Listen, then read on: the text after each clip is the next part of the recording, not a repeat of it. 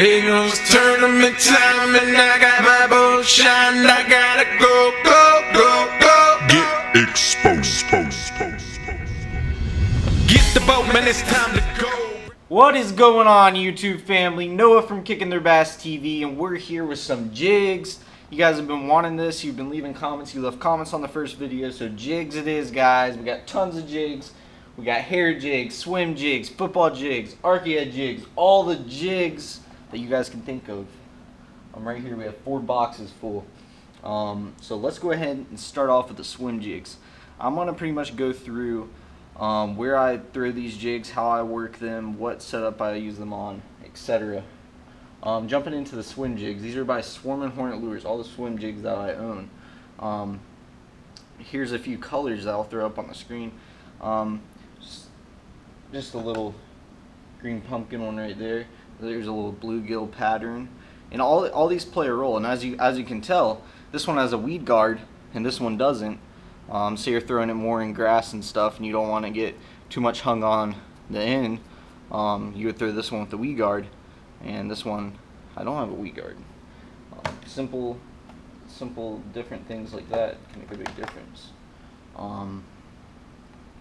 Right here's a little lighter color one. See, the water's a little stained and you want to throw one that's a little lighter. That one's white, chartreuse, a little bit of gray in it. It's also got a little white weed guard. Here's another bluegill looking one. Pretty neat. I enjoyed throwing swim jigs, like you guys know, chatterbaits, love chatterbaits, so swim jigs I really like as well. There's a black and blue one, really good in that dirty water. Really nice swim jig. That's all the swim jigs right there. And where would I fish those? Mostly grass, mostly up shallow. I'm not going to go out deep in 30 to 40 foot through a swim jig. If I was going out there, I would throw a regular just arc style head or a football jig, depending on what kind of structure I'm fishing. It all varies. Hair jigs, I don't have too many of these. I actually make these. I don't have them on the market yet, but if you guys are wanting them, message me. Kicking Their Bass Baits hair jigs. I know you guys are thinking, man, that's a funky looking bait. What kind of thing is that? If you haven't thrown a hair jig, I would really recommend it. People overlook this stuff, and they're saying, oh, that's mostly for striper. Like, we've thrown them over brush piles and everything's ripping them, catching good fish. And my friends asking me, what are you catching the fish on? I'm like, I'm catching them on a hair jig. And they're like, oh, you're lying to me. Throwing a hair jig over a brush pile? That's crazy. Heck, man, go try it. I wouldn't sit here and lie to you. That's a great bait right there. If you haven't ever thrown a hair jig, you can probably search some videos up on it. Jumping into the other box, I got some regular archaea style heads.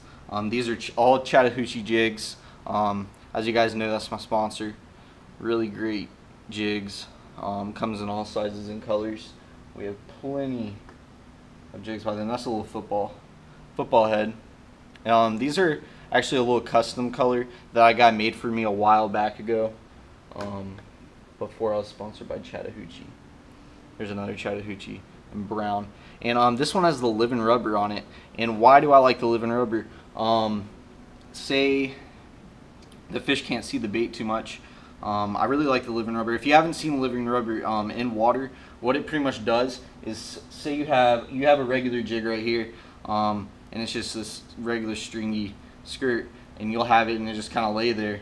The living rubber, it's more thick, and as you can tell, it's kind of floating out. When it goes in the water, it's going to be floating. It's going to be floating up, so it's more live-like. It gives a more of a bulky profile. You'll catch bigger fish. And I mean, just the simplest things. It may sound stupid, but the simplest things can make a difference, guys. Got some red ones right here, and you guys are thinking a red jig. I can tell you one thing. 2 years ago, I want to say it was 2 years ago, maybe a year and a half ago, we were killing them on Lanier on this color right here. I mean, absolutely just killing them. That's another Chattahoochee jig. It's really great. Here we go. We got one with a rattle on it right here. Looks like a jig with a jetpack on it. Little rattle. Why would I use rattles? Fish can be really finicky sometimes, so you might not want to use rattles. And I know you're probably saying I'm crazy, but this, like I said, the simplest things can set the fish off. Say you're in really dirty water and you want a little bit of vibration. Yes, the fish can feel that. You want a little bit of vibration. Use the rattles, and it can make a big difference, guys. It's crazy. I mean, you could just not be catching fish, throw a rattle on it, and just be catching them. It's amazing. Here's some more living rubber jigs right here. Much more stringy. Really nice style. Right here, got some football head jigs, trailer green pumpkin ones. We use those a lot when we're at Douglas. That's for the most reason. That's why I use these. When we're at Douglas, we're at Kentucky Lake for Nationals. We're using those. And right here, here's a football head. And you're probably asking, why did I cut the weed guard off? And for the reason of that is we were on Kentucky Lake. There wasn't too much structure. We were just fishing humps, and we were fishing those big mega schools. And if we saw some fish staged on the bottom, we would throw this. There wasn't too much structure that we were fishing, so we didn't have to worry about getting it stuck in a brush pile or anything like that. So it's completely safe to cut off, and your hookup ratio would be much better. So just a little tip like that. But if you're fishing brush, I would recommend a weed guard. But what you can do on most of these jigs is you can stretch out the weed guard so it's not too thick for the hook. This one's a little thin anyways, but as you can tell, I kind of stretch it out so to go over the hook easier. That's another little quick tip if you want your hookup ratio to be better. So let's jump on to this box right here. Some sharp hooks on the Chattahoochee jigs. These are football style heads, and I use these, like I said, at Douglas Lake and at Kentucky Lake. We're fishing really out deep, and we're fishing rock. For the most part at Douglas Lake, we were fishing rock, and we would throw out there, we would drag our jigs, and we would fill that rock. And that's when this football head came into play really well. Football head's really good for rock if you guys didn't know, and it doesn't get stuck as much. As you guys know, I advertise my wobble head a lot. I catch a lot of fish on it. Been fishing it the past couple of tournaments, just been whacking them on it, and I can rarely get that thing stuck. If I get it stuck, I can hop it off right away. I usually don't have to go around and pull it, say it's stuck on a rock or a tree. It usually comes off for the most part. But here's some football heads. This one's just regular green pumpkin, has a little bit of brighter green in it. As you can tell, we trimmed the skirt a little bit so it'll stick up, give it a little bigger profile. That's a really heavy jig right there. Like I said, for Douglas and Kentucky Lake, when we're fishing those deep humps, I'm fishing for those big mega schools and everything. There's a little lighter green color right there. Football head. Really great looking jig. Here's some of those custom ones I was talking about. Right here. That we got a while back ago. That was for Kentucky Lake. Just a little custom color we liked, and we did pretty good, pretty well on. Just a little bit of brown, a little bit of green, a little bit of everything really. That worked really well. Here's another lighter green. It's kind of got like a watermelon candy-ish type look to it. It's got the little purple flakes. And as you can tell on that one, we cut the weed guard off as well. I'm guessing we're using that one at Kentucky Lake. I believe we cut a few off at Douglas as well. Here's a darker green. And these all play a different role, guys. Just depending on what the fish are wanting, what the fish are feeding on. One day they may be feeding better on this dark green color. One day they may be feeding on this one. It's more of the green pumpkin color. Just all varies on day, all varies on time of year. Really makes a big difference. So right here I have one, and this is one of the trailers I use. Just one of those little twin tail grubs. That's by Gary Yamamoto. Those work really well. They have a lot of action. I also like the Chattahoochee jig. I have a couple over here, trailers, and those are hand poured. Really great looking trailers, really soft, and they're pretty tough as well. So it's not, as you can tell, I mean, I'm pulling on that pretty hard. It's not breaking or anything.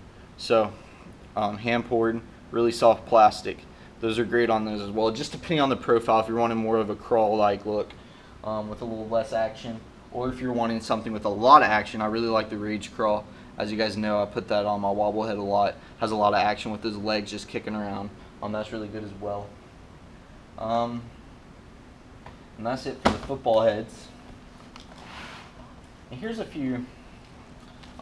These are the light wire hooks. This is by Chattahoochee Jigs. Light wire hook jigs, and you can skip these really well under docks. The head's shaped a little bit different on these. And this was green pumpkin with a little bit of blue on it. Same with that one. It has the light wire hook, so it's a much thinner hook, but still very strong. I have one more box, and this is just pretty much full of just regular jigs, not technically big jigs or anything. Just regular archy heads. That's living rubber right there.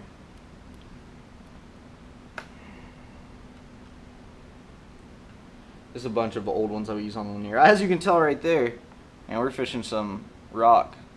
I wasn't using a football head there on linear. Mostly I don't use a football head. Here's a really good example of a living rubber one. This one's actually got a wide gap hook as well. That one's really, that's the crazy living rubber. As you can tell, it's already sticking out of water. When that thing goes in water, I mean, look at it just makes the profile look so big. If you put a big old Rage Crawl on that, that'll look really well. Have a really big profile. So yeah, guys, that's all my jigs. So let's go ahead and break it down. So football head jigs, I would fish on rock. Rock for the most part, and I would fish it out deep. Fish it out on those deep humps, ledges. That's just personal preference, and pretty much what it's used for is on rock and on deep humps and stuff. And then the Arky style heads, you can use for skipping under docks. You can also use like the ones with the light wire hooks for skipping under docks. The head shape different. I can tell you if you get a football jig, it's going to be much harder to skip under a dock than just a regular style jig. Swim jigs, you're going to be fishing up shallow.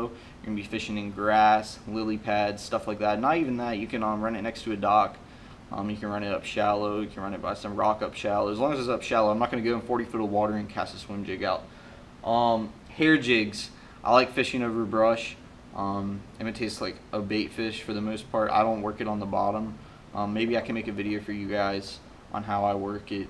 And if you guys are interested in those, message me. I can get some out to you. And if you're interested in any Chattahoochee jigs, you can message me and I can get some out to you. So for the rod and reel combo for my jig, it's mostly the same for the football head jig, Arky style. Swim jig is going to be a little bit different, but for just a standard old jig, it is a heavy power rod. And why do I use a heavy power? Most of the time you're fishing out deep when you're fishing a jig, and you want to penetrate that hook into the fish. Even if you're fishing shallow, guys. I was at Douglas, we were pre-fishing, and I had a medium heavy power rod. I was fishing a big football head jig. We weren't fishing too deep. We were fishing about 10, 15 foot. But I hooked into about an 8.5 pounder. Got it close to the boat, and it just jumped off, and that hurts, guys. And so ever since then, I've been throwing this is a 7.4 heavy Legend Extreme by St. Croix rods. This is the only rod I've been throwing all my jigs on ever since that happened, and it's on a Revo MGX. As you guys know, that's my favorite reel and rod combo. The line is 15-pound Berkeley Gold Label. That's what I mostly use on most of my jigs. If I'm like flipping and stuff, I may use a little heavier, like 17, 20 pound. But for the most part, 15 pounds is good enough for me for how I'm fishing, like on linear and stuff. So that's the setup. And for the football head jig, like I said, it's going to be the same setup on the heavy power rod. Swim jig, I like to be a little more accurate with my cast, and I don't want this super stiff rod, so I use like a medium heavy would be fine. You don't want to go too light on it. You don't want to go on like a medium, but a medium heavy would be good if you're wanting to just cast it around docks, cast it around up shallow, cast it around grass. Same like with the chatterbait, I would use a medium heavy. I want to use a heavy power rod. So that's the combo I use for my jigs. I hope you guys found this video really informative. If you have any more questions about jigs, hair jigs, swim jigs, football head jigs, regular style jigs, feel free to ask. I also have a couple swim jigs over here. Forgot to show you guys. These are just some more Swarm and Hornet Lures ones, and that's with the Reaction Innovations Little Dipper on it. Watermelon. This one, it's got a little Berkeley crawl on it. It's really great as well. Really like fishing swim jigs. I love fishing that type of style, swim jigs, chatterbait, stuff like that. So yeah, guys, that's all the tips I have for today. Over all my jigs, all kinds of jigs, hair jigs, football jigs, Argy style head jigs, swim jigs, all my jigs, rod and reel combo. If you have any more questions, and if you guys are, if that's a little bit out of your price range, you can always go for regular Revo SX, which is around 150 bucks.